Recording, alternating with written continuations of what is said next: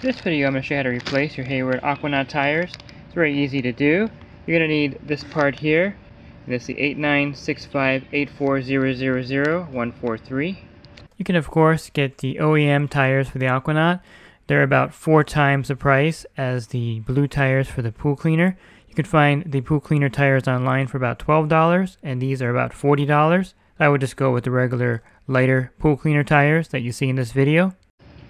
You have to know when to change your Hayward AquaNaut tires. You'll see these little dashes here.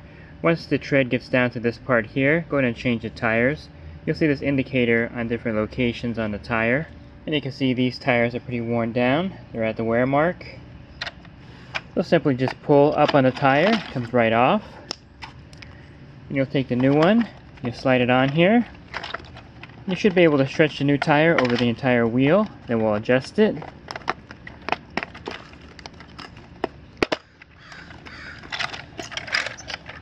Okay, now you want to adjust it so it's straight.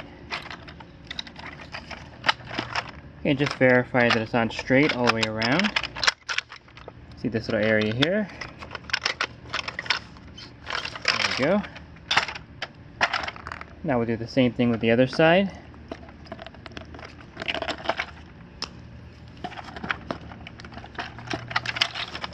And just adjust this one also to make sure it's on straight. It doesn't matter when you put the tires on where the humps are. The tires are going to rotate anyway when the cleaner is moving in the pool. That's how you change the tires on the 2-wheel version of the Hayward AquaNaut. This is also the same procedure for the Hayward Phoenix 2-wheel and for the PoolCleaner 2-wheel.